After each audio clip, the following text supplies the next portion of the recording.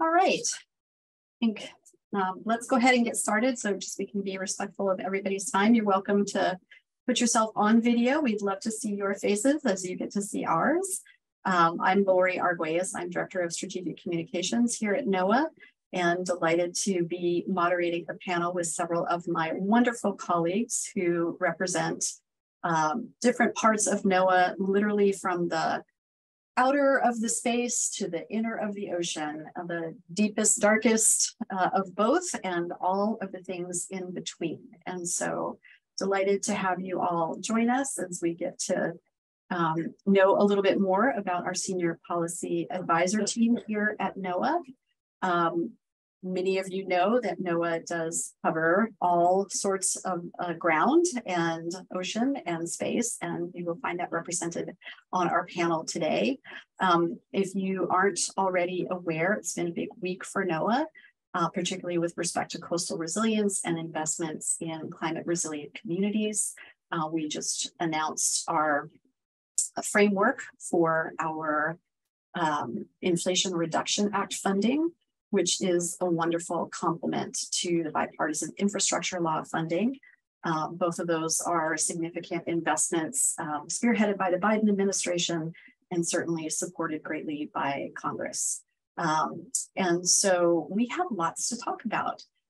So let me begin by, I'm going to ask each of my colleagues to introduce themselves. I think we're looking like we're pretty full. We're getting folks in the room here. So I'll just quickly introduce myself again. Lori Arguelles, Director of Strategic Communications. Delighted to be here with my colleagues, and I'm going to let them introduce themselves and provide you a little bit of an overview of their portfolios just as we get started. So Katie, since there was a lot of discussion this morning at Capitol Hill Ocean Week around offshore wind, why don't we go ahead and begin with you? Thank you so much, Lori. And it's an honor to be on this panel with my distinguished colleagues at NOAA. My name is Katie Westfall, and I'm a senior advisor to NOAA Fisheries Assistant Administrator Janet Coit. And as Lori mentioned, I specifically work on offshore wind issues. We heard from Dr. Spinrad this morning about the importance of achieving our offshore wind energy goals while protecting marine biodiversity and achieving ocean co-use. And that is largely what I work on. So in addition to directly advising Assistant Administrator Coit, I also liaise internally within the federal government across agencies with Congress and with external stakeholders. So in particular, I've been working with developers, the fishing industry, states, tribes, and others to really develop and deepen partnerships at both regional and national levels. In addition, I'm also looking at bigger picture ways of improving the permitting process and coordinating across federal agencies and with external stakeholders. So with that, I can get back to you. Thank you, Katie. Let me turn it over to Christine, who has a very interesting and complementary portfolio to lots of the discussions that we've been having in the ocean world this last week. Christine. Thank you, Lori. Hello all, my name is Christine Joseph. I'm a special advisor in the Office of Space Commerce, advising the director, Richard Dalbello. And it might be surprising to hear that there's an Office of Space Commerce inside of NOAA, but in fact, NOAA is very involved in the space world. NOAA operates our fleet of weather satellites, monitoring climate change impacts. NOAA also runs the Space Weather Prediction Center and looking at solar weather events coming from the sun. And so I'm inside of the Office of Space Commerce, specifically working on a topic area called space situational awareness. So looking at all the satellites up in space, how they're orbiting, try to get a better sense of where they are and where they're going and how we can work towards coordinating this traffic better in the future. So right now that responsibility sits with the Department of Defense, and we're working towards transitioning a lot of that responsibility from the Department of Defense for commercial and private satellite owners and operators. So it's a lot of different technical issues, policy issues that sit within NOAA as well. And in addition, the office also does a lot of policy and advocacy activities in terms of advocating for the commercial space industry, and also regulates remote sensing. So if you have a satellite that takes a picture of the Earth, you actually need, and you're a commercial company, you need a license from our office. So that's just brief overview of kind of what the office does, I focus specifically on space situational awareness policy. And thank you all for joining. So we have lots of people who have been very busy this week, not the least of which is Liam Burke, who's very involved in the Inflation Reduction Act. So Liam, let me turn it over to you. Thanks, Lori. Hi, everybody. My name is Liam Burke. I'm a Congressional Affairs Specialist within NOAA's Office of Legislative and Intergovernmental Affairs. As part of that role, my job is to be some of the congressional facing sort of part of the agency. I do a lot of liaising with members of Congress and their staff, setting up meetings with different stakeholders within NOAA to talk about legislation that's being developed, policy concerns, administrative concerns, funding opportunities and implementation, sort of what Lori was talking about getting into there, the Inflation Reduction Act. Also part of my portfolio, I work within a small team within our office that does a lot of the sort of messaging, a lot of the communication, and sort of coordinating between our agency and Congress and the executive branch to make sure that we're on the same page and making sure that our projects are getting built and that everybody's aware and everybody has opportunities to apply to, different pools of funding and things like that. I also do the Office of Marine and Aviation Operations portfolio within the Leg Affairs team. So that means working with the NOAA Corps, which is NOAA's uniformed service, who runs our fleet of ships and aircraft. NOAA has 15 ships and 9 aircraft that do everything ranging from charting and mapping off the coast to fisheries surveys to flying into and out of hurricanes during hurricane season to take really precise measurements on storm strength and intensity, and working closely with other NOAA offices like the National Weather Service to keep communities safe. So really happy to be doing this and really happy to be with you guys today. Thanks, Lori. Thank you so much, Liam. And we can't continue to do what we do today without engaging the leaders of tomorrow. And so it is my pleasure to introduce Dr. Lauren Gibson, who has an interesting new portfolio, one that has never been had at NOAA before. So Lauren, take it away. Thanks, Lori. Hi, everyone. My name is Lauren Gibson. I use she, her pronouns. I am the new special advisor on youth engagement to Dr. Spinrad, our NOAA administrator. Like Lori mentioned, this is a brand new position, just started in January, and the position itself hasn't existed until now. So super excited to be kind of working on blazing new trails and figuring out alongside Dr. Spinrad what it might look like for NOAA to engage more meaningfully with young people. So within my portfolio, I kind of span the range of what we consider young people, starting in middle school, high school range, trying to figure out how to get those young voices into our strategic and policy decisions. How can we make sure that youth voices are actually being incorporated as the important stakeholders and allies that they are in our climate work, in our work from everything from fisheries to satellites to climate and beyond. So that's part of my work. I'm also trying to make sure that as these young people go through our programs, we have an amazing array of undergraduate and graduate scholarship opportunities through NOAA's Office of Education. Once they get through those programs, making sure that they have a way to successfully transition into our workforce, making sure that we're using things like direct hire authority and other programs effectively to make sure that we really are able to make sure that the amazing young talented folks can get a foot in the door at NOAA or in other places that they might be interested in going to. And alongside that, really focusing on trying to make sure that the group of young people that we're working with really reflects the demographics of the United States, making sure that we're centering diversity, equity, and inclusion in all of our work there, which I think will transition nicely into what Zach is working on. So I'll turn it back over to you, Lori. And I will turn it directly to Zach, who also has a very interesting portfolio and a relatively new one for NOAA, at least in the last couple of years. And so we are very, very lucky to have Dr. Zach Penney, part of the policy team here. So Zach, take it away. Oh, thanks, Lori. Lots of familiar names on this, so thank you, everybody who showed up today. So yeah, I'm Zach Penney, and I'm the senior advisor to Dr. Spinrad, the administrator on fisheries, as well as tribal engagement, which is the newish portfolio that Lori just mentioned. As many people are probably aware, the fisheries portfolio is substantial, that we need to have lots of people, awesome people like Katie, working on all the multiple pieces, given the regulatory nature of that line office within NOAA, but also everything else, whether it's the federal management out in the ocean, even for anadromous fish inland and places like that. So a lot of what I do is provide guidance and perspectives where I'm needed. And I'll be completely honest in that I'd say I actually have lots of limitations when it comes to different fisheries around regions of the US. I'm from the West Coast. So definitely my expertise lies in the Pacific Northwest, Alaska, with salmon and things like that. So when something comes up, like for example in the Northeast, work closely with the different regions on those places and see where I can be most helpful. On the tribal engagement piece, that's sort of all things NOAA. So that crosses all of NOAA's different line offices.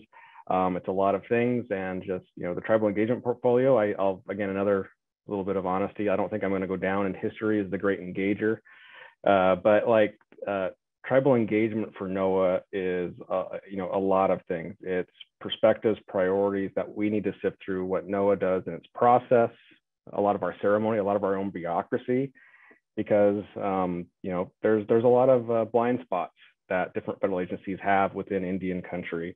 And so, I do my best to provide those perspectives so we can be more effective in how we address those needs. And, just thinking of, NOAA as, one of the really important environmental stewardship agencies within the federal government. But tribes have been stewards of the lands and waters of the continent a lot longer than anybody else. And oftentimes ecosystems suffer when tribes are absent from the landscape or silent. So these are perspectives I've been happy to bring to NOAA. And I'll leave it at that, Lori. And we are delighted to have your perspective as well as those of your colleagues. I want to open it up for questions, but before I do, so start getting your questions ready, and you can raise your hand, let's see, or put it in the chat if you have a question. But I'd love to hear everybody's NOAA origin story. I mean, I think it's always so interesting to know, kind of like, NOAA literally touches the life of every person in this country every day, which you may or may not have known before you came into this agency. So let's go back to the beginning. And Katie, why don't you tell us a little bit about how you came to NOAA and how either your personal or professional life might have been in touch with NOAA prior to your arrival? Absolutely. Thanks, Lori.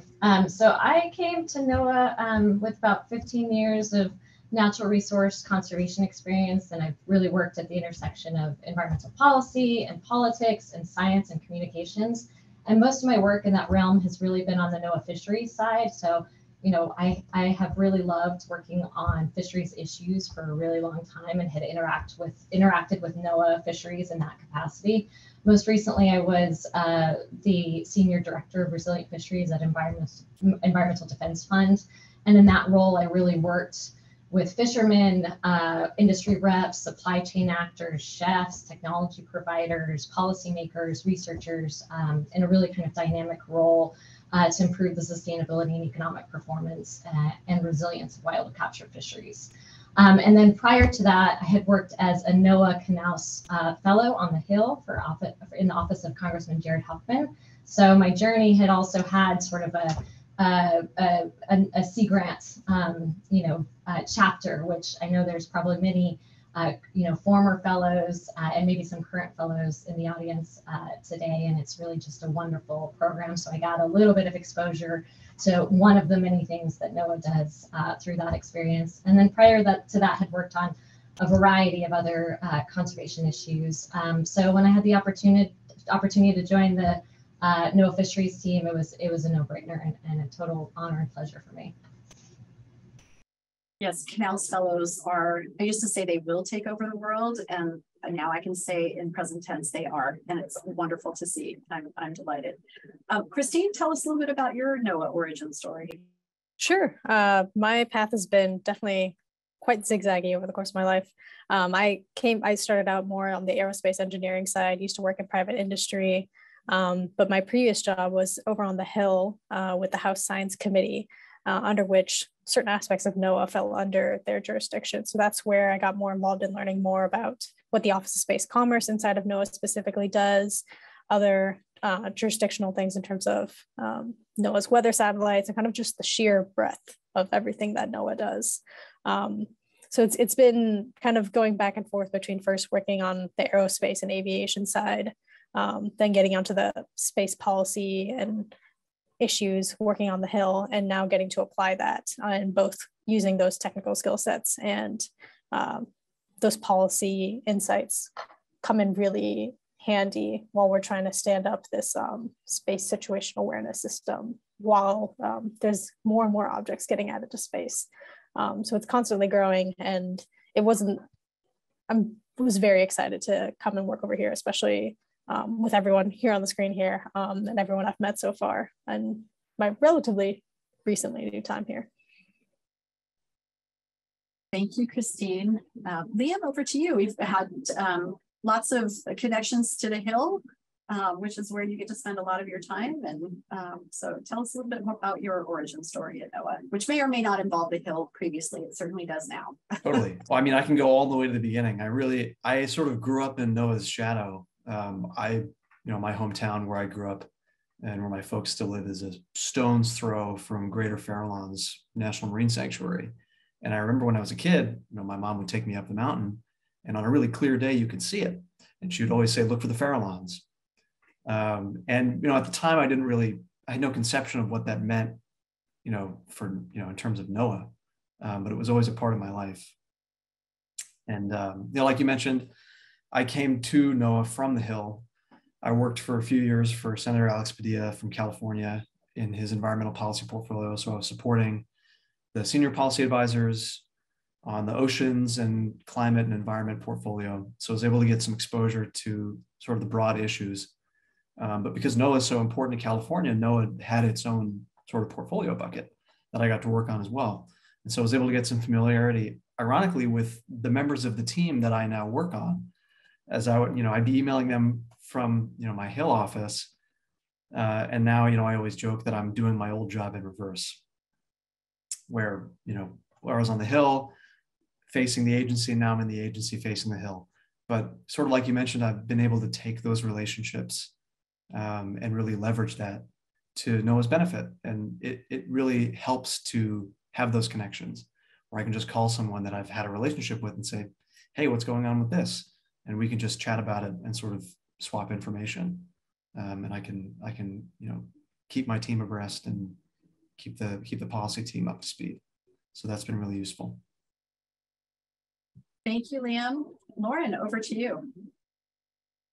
Yeah, I'll start pretty early like Liam did. So I actually got my start in all of this work in middle school as a young environmental activist. So I have been interested in the environment for a very long time, but I grew up in Indiana, pretty far away from the ocean. So I wasn't really thinking in terms of marine science or anything along those lines. But in undergrad, I was studying environmental science and environmental communication, and I had the chance to apply to a Stanford and government internship opportunity in partnership with NOAA. So I ended up interning my sophomore year of undergrad with NOAA, actually with Dr. Spinrad when he was chief scientist of NOAA, our current administrator back in his chief scientist days. And when I was a part of that team, they convinced me that I did have a place in NOAA, even though I did not know much about the oceans or about weather, that I could still bring a useful perspective. And they convinced me to apply for the Canals Marine Policy Fellowship. So like Katie, also came in as a Sea Grant Fellow in 2018 with NOAA's Office of Education, and absolutely fell in love with the agency. The Office of Education couldn't get rid of me. I stayed on as a contractor full-time for a while, and then I went back for my PhD and stuck around with them part-time. and eventually got connected with Dr. Spinrad's efforts on youth engagement, and kind of wiggled my way into that portfolio, and ended up being able to find a place on this team after I graduated with my PhD back in December. So a bunch of serendipitous things happening one after the other that led me to NOAA, and I couldn't be happier to be here. And I feel like I'm honored to be in this position now, trying to get more opportunities for youth advocates as a past youth advocate, and being able to kind of use that experience, and remembering what it was like being a young person trying to enter these kind of scary spaces, and trying to make those spaces less intimidating and more empowering for other young people. Awesome. Thank you, Lauren. I love that we have lifers, one way or the other with NOAA. Zachary, bring us home. Yeah, we should have ended with Lauren. That was great, Lauren. Like, I'm gonna be a little bit more flippant. Like, I didn't know NOAA existed until I was an undergrad in a little school that doesn't exist anymore up in Sitka, Alaska. And I remember seeing these little Sea Grant posters about undergraduate opportunities. But also when I was in Sitka and Sitka Sound, before it was ever the Sitka Sound Sea Life Center, there was all these different researchers and folks coming from big schools from all the other places because of what Sitka had at its disposal. But I remember seeing Sea Grant constantly and occasionally looking into those, but also like in Sitka, one of the NOAA ships would occasionally stop by. I think it was one of the cutters, or at least that's what they called it. I remember always driving by it in a little boat that we had up there, and like you see all the radar stuff and other things on top of it, and I didn't actually know what NOAA was at that point, so I assumed it was everything about the Weather Service. I had no idea that there was even a fisheries piece to that. But also I was serenading the panel here before we all hopped on about past Alaska stories. I used to work in really remote sites in Southeast Alaska, and one of the weather channels, the Weather Channel was constantly on, and listening to that NOAA synopsis every day started to make me a bit more aware of the agency. But just to be quickly, given the time that we have, when I left Sitka and I finished my master's at the University of Victoria, I went back and worked for my tribe. I'm a Nez Perce tribal member, Nimipu, and I ran a coho project in Idaho that was funded by Pacific Salmon Coast Recovery Fund money, which a lot that comes through NOAA, and that was kind of one of those places where you start to see some connections being made. After my PhD, just because a lot of the things that I do, anything dealing with treaty rights, trust responsibility, there's a trust or a policy intersection with a lot of things with regards to tribal fishing rights and fisheries in general that I was sort of talked into doing, going on a policy route. So I am one of the many Canals Fellows, actually one of the 2 Huffman alumni Canals Fellows on this call. And got more involved and connected to NOAA. When I finished my Canals Fellowship, I went and worked for the Columbia Intertribal Fish Commission, which is where I was before I arrived here as a senior advisor. And my relationship with NOAA at CRIPFIC was actually, sometimes we were on the other side of the table, sometimes we were suing NOAA. But we worked with NOAA as on a variety of different things. One of those things was the Columbia Basin Partnership Task Force, which was led by Barry Thom, who is the regional administrator at the time, and so happy about kind of the work that we developed out of that for sort of changing our targets on what we were actually going for salmon restoration, not just aiming for the delisting goals, which should be the lowest possible goal you have, but aiming for more healthy and harvestable stocks for everybody. And so definitely have worked on both sides with NOAA, and at times have been frustrated with the agency, but here I am now wearing a NOAA vest, and I only wear a vest if I'm proud of what I'm doing. Well, we're very glad that you are wearing that vest, and we're very proud of you too, Zach. So I am delighted to open it up for questions. For those of you who don't regularly use Zoom, you can go to the Reactions tab and raise your hand if you have a question for any of our panelists. I will do my best to keep looking through all of the pages of people who are here. You can also put something in the chat as folks are doing. Yes, Hoosiers are awesome. We love the middle of the country, even though we tend to focus a lot on coastal things. It is a big, broad noosphere, and we are all proud to be in the various different parts of it. So anybody have a question? Want to make a connection, a deeper connection with any of our folks? I have a few more questions, so I'm happy to keep the conversation going. But okay, so Mike Murray. Hey Mike, how are you? So Mike's question is, how are you feeling about NOAA's efforts to improve engagement with Indigenous communities? And Mike is out at the Channel Islands National Marine Sanctuary in lovely Santa Barbara, where I had the pleasure of growing up and where Mike still gets to live. Oh, hey, Mike, thanks for the question. Thanks for the hard question, because it really, so far, I mean, you know, broadly for NOAA, I mean, the different line offices all seem to have sometimes different relationships with Indian country. You know, with the fishery side of things, where, you know, we talk about regulations, and definitely that's where I'd say both fisheries and actually sanctuaries piece, where consultations, you know, government to government consultation is really important, given the connection to tribes and you know, the landscape or seascape and what that is. I think, you know, some of our efforts, you know, it depends on the area, but I mean, our tribal team has been doing really good things on, you know, updating our consultation documents. NOAA was one of the first to develop an Indigenous knowledge handbook, which actually came out before the White House. There's actually a lot of NOAA DNA in the White House's Indigenous knowledge guidance, as well as an NAO. But a lot of relationships, you know, tribes, you know, speaking a bit more coarsely, you know, the trust, and I'm not talking about trust responsibilities, actual trust that tribes have with different agencies, different offices. I mean, sometimes it just comes down to the people. I mean, bad experiences that they've had with an administrator, one staff person, you know, those carry through a lot of times. So sometimes it takes a lot of work to regain that trust. And also, I mean, you know, NOAA isn't responsible for all the things that have happened, you know, to fisheries or, you know, things within Indian country. But I do think that NOAA is making some really big strides forward. One of the places, and I think this is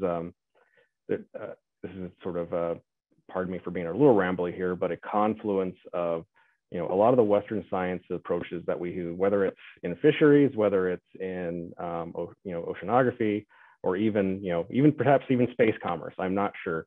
But, you know, a lot of the things that we do need to be probably open to some of these perspectives, because Indigenous knowledge, I still think, not just NOAA, but a lot of the federal agencies, you know, acknowledge, appreciate, respect what it is. How you actually get that into decision making is a completely different thing. One place that, you know, that's really, you know, deserves a lot of attention, and sometimes it's almost said to a, you know, a cliche, but co-production of knowledge is a really important thing. And when you have groups of, you know, people, tribes, you know, underrepresented communities that don't feel like they've had a voice at the table, probably one of the quickest ways to integrate those perspectives into decision making is through things like co-stewardship, you know, I'll say co-management, although there's definitely some legal pieces of co-management we don't need to get into, and that co-production of knowledge.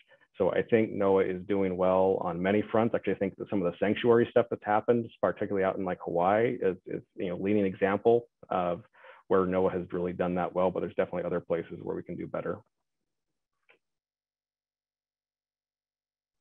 Thank you, Zach, for being so clear in your thinking about this. I mean, I think that while there's a lot about NOAA to love as a regulatory agency, it can be a challenge for sure. And I'm offering again for questions if folks have some things that they would like to talk with our policy advisors about. You can also put a note in the chat, as Mike did. And, you know, sort of to keep the conversation going in the meantime, let me maybe start, Liam, with you. What's the most surprising thing that you have discovered about NOAA that you maybe didn't know from the time when you started looking at the Farallones as a kid? What has surprised you the most about the vastness of this agency? You said it exactly, the vastness. I had no idea how wide and how deep the footprint of NOAA was.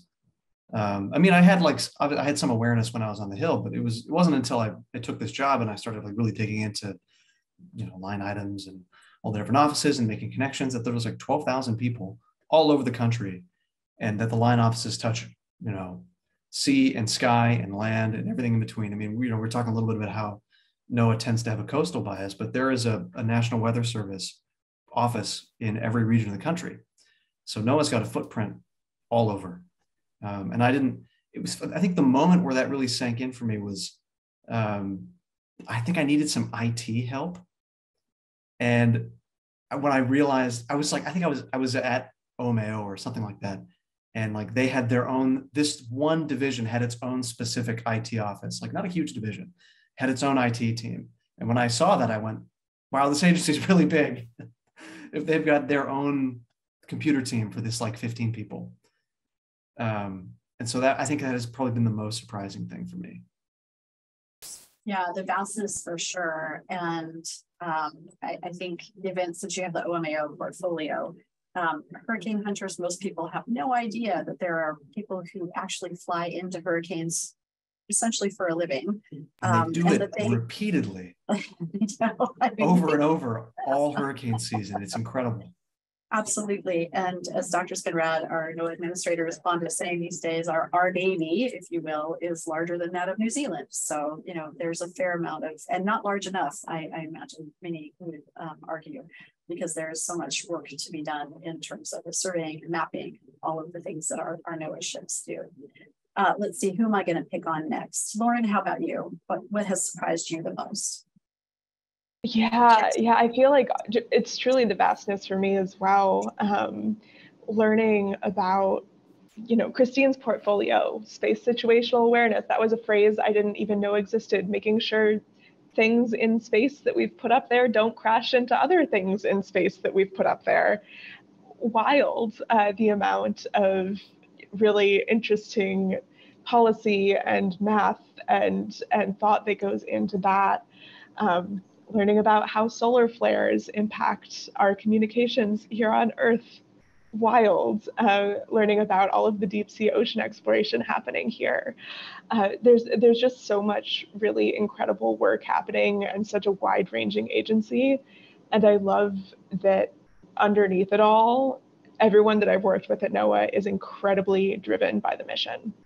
That regardless as to what you're working on, everyone really deeply cares about conservation, about serving the American public, and about protecting lives and livelihoods. It's a wonderful place to work. And I feel like I've been both amazed at how amazing the people are, how amazing and broad-ranging the mission is, and just really grateful to work with such a cool crew working on everything from the surface of the sun to the bottom of the ocean, as we like to say.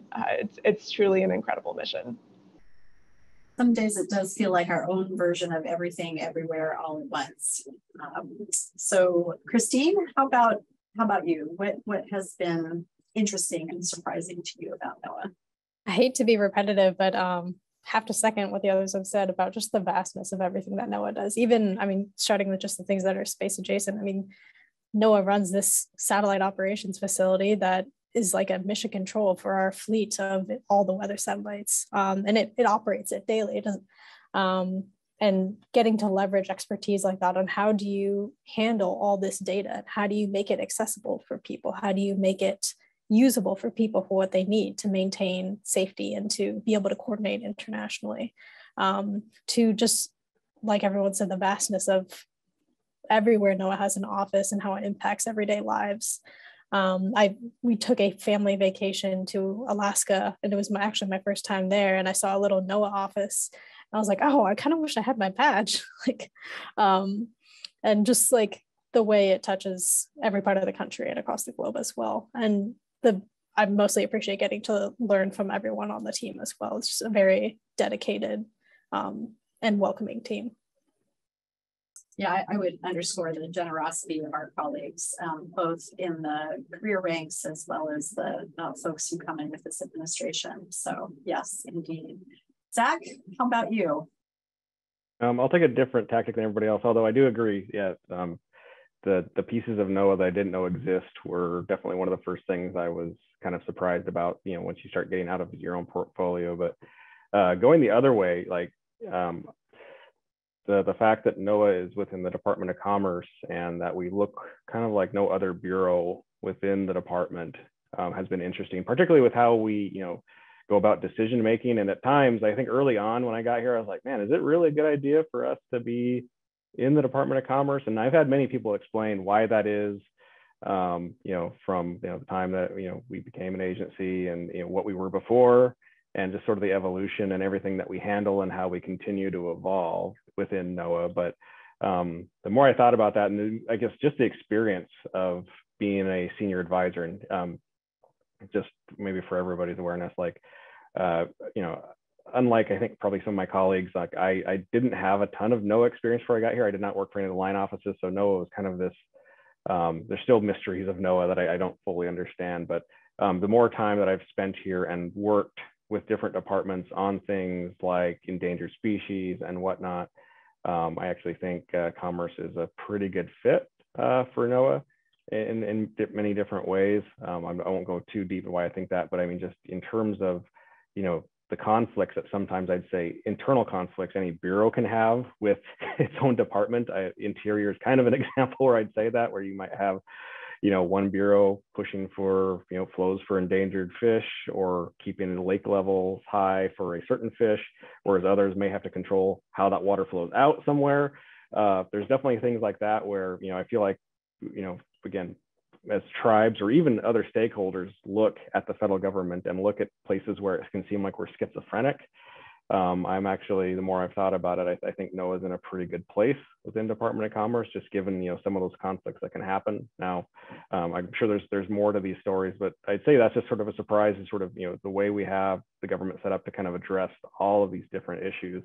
And also just, you know, NOAA's breadth in terms of not just what's, you know, the focus that we have on our own waters, but I mean, everything else. I mean, there's everything else, particularly in the oceans, will always have a major international piece to it. And so I think that breadth has also been sort of a place where I've definitely needed to recalibrate sort of everything that NOAA does and what we're responsible for. Thank you, Zach. That is always an interesting question. Having been at NOAA before, it's one that has reverberated throughout the decades. I think I would also just point out that this administration and this leadership within the department is probably the most integrated I've ever seen. And I've been a NOAA insider or adjacent for a very long time. And so to see the Economic Development Administration working alongside NOAA, along with the Patent and Trademark Office and others, really like digging in on climate in particular has been so very interesting. Allie, I see your hand, and I'm just going to give Katie a quick chance to answer that question if she wants to add anything to the surprising elements of NOAA. Yeah, thank you, Lori. So I'll just quickly say, I think there are a lot of great comments that my colleagues made about the breadth of NOAA's mission and how rewarding it is to be carrying, you know, really working to carry out that mission of service, stewardship, and science. And I will say, for me, you know, I had worked in previous roles in other jobs where I had, you know, a wider portfolio that I was working on or that I was overseeing with many different topics and issues. And so when it came to NOAA and was specifically focused on offshore wind, I thought, oh, great, I get to focus on just one thing, right? And I think I undervalued or underappreciated the complexity of that one thing. So for me, I think the surprising part is my own specific portfolio and just how complicated it is. And from sort of NOAA's role largely as a consulting agency in offshore wind throughout the whole process of siting, leasing, and permitting, and just the dynamics in the landscape and the players, and really what it takes to do it right and how complex that is. So that's been surprising, but also motivating. It's an enormous and awesome challenge, but one that we have to achieve. Thank you, Katie. So Allie, what question would you like to pose? And to whom? Yes, so thank you, Lori, and thanks everyone for putting this on. So actually, Katie, that question was that answer was a great segue into my question, which is I'm wondering, particularly given some of the complexities you just described, what do you all need from the community to be able to do your work? How can we best support you as you're doing the great work that you're doing? If I could just make an overarching comment and say your engagement is the most valuable. One of our colleagues who's not quite as new, in fact, she was day one, that's Emily McAuliffe, is now running external affairs for the agency in the communication shop. I'm delighted to have her. And so I would really encourage all of you to stay engaged, especially around the bipartisan infrastructure law and the Inflation Reduction Act. We have a huge opportunity and a huge responsibility to engage our communities, and those are physical communities as well as philosophical communities, to make sure that you are aware that we have a bipartisan infrastructure law page as well as an Inflation Reduction Act page, and to just folks aren't shy about sharing their love or challenges with NOAA. And so we would continue to ask you to do just that, because we cannot do our jobs collectively, particularly in policy advising roles, without having a true understanding of what's going on the ground. And so let me turn it over to anybody else who would like to, sort of add on to that from your own perspective. Zach, you're doing a lot of engagement. Anything that you would like to?